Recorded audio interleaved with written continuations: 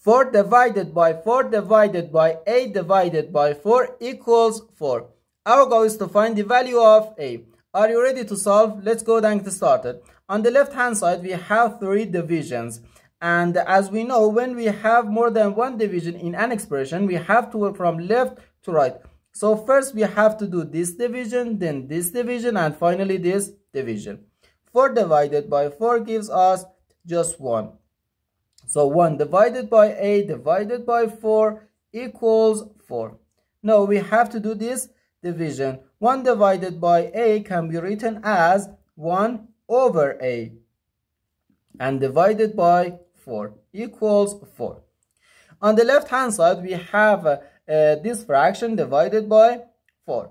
According to the according to the KCF rule, K stands for keep, C stands for change, and F stands for flip.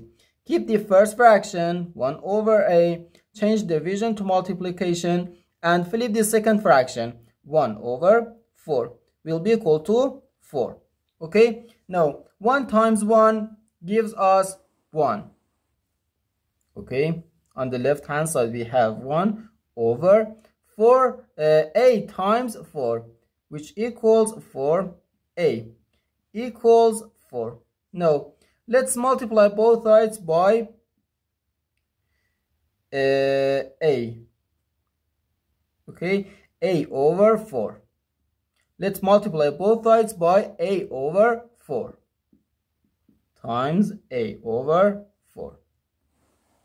On the left hand side, this a and this a can cancel each other out. So we have 1 over 4 times 4, which equals 16. So 1 over 16 equals, on the right hand side, we have 4 times a over 4. We can easily cancel this 4 and this 4. So we have just a. So a is equal to 1 over 16. And this is our final value for a.